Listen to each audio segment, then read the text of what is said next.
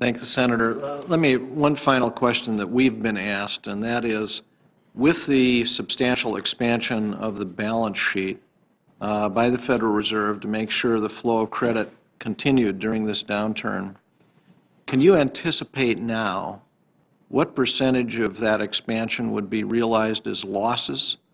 I've been told that it's very small. Can you give us some sense of that?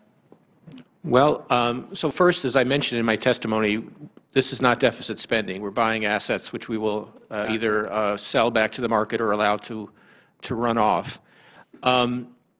Currently, we're in a profit position. Our cost of funds is very low, so the interest that we are receiving, we are remitting back to the Treasury. I got a new number this morning. For 2009 and 2010, we remitted back to the Treasury $125 billion from this program, which is much higher than our normal. Should it be the case that short-term interest rates rise, which of course could happen if the economy recovers and we need to normalize monetary policy, then those remittances could go down. But currently we are in a, this is at this point is a profitable program from the perspective of the federal deficit. And is it your forecast at this point that you will then not experience losses on this extension of credit that was made during the downturn? It's, as a practical matter, what matters is not losses, because those are paper losses. What matters is the amount of funds, remittances we send back to the Treasury.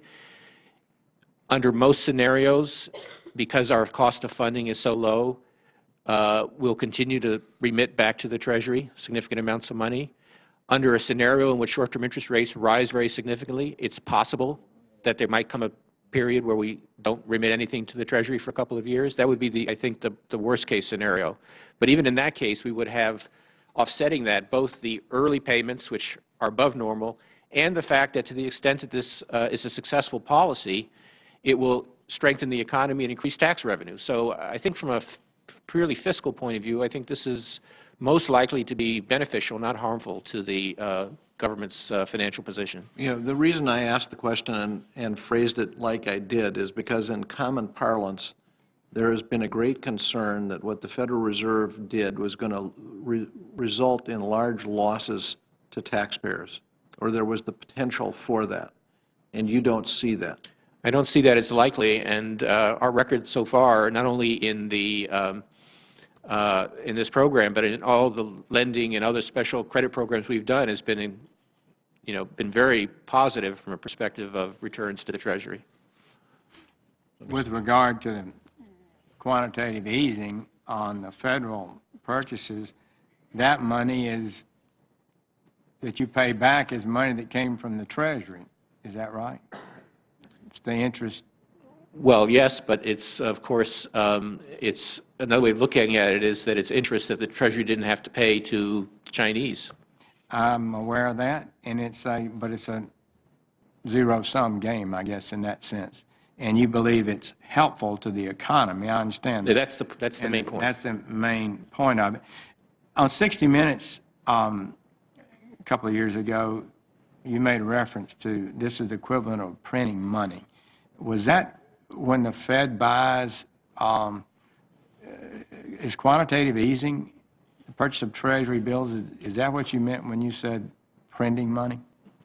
So I was actually talking about a somewhat different issue at that point. So let me try to explain what really happens. What happens is that when we buy securities, the money finds its way into the banking system and shows up as reserves that the banks hold with the Fed. So currently, banks are holding a large amount of reserves with the Fed, which will have to at some point be unwound as we exit from this program. However, I think there's some folks out there who think that we are literally printing money and putting it in circulation. That is absolutely not happening. But it does have a tendency, does it not, to increase the circulation of dollars, which, like more apples in the marketplace, makes the apple less valuable? But very not. The amount of currency and money in circulation has not really been affected by this program, very slightly.